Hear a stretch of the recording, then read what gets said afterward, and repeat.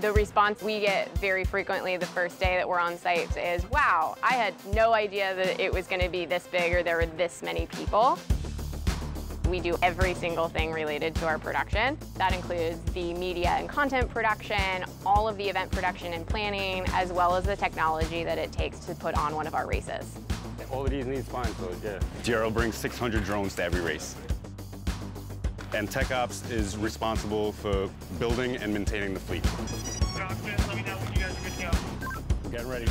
Right now we're going to test the control of the drone and make sure everything works seamlessly with the entire system.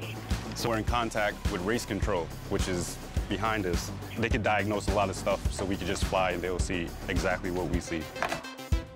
So with the radios that we have, we can actually monitor all of the pilot's control signals that are getting to the drone and make sure that all of the video is transmitted instantly to the pilots so that they can make decisions on what they need to do when they're flying 90 miles an hour.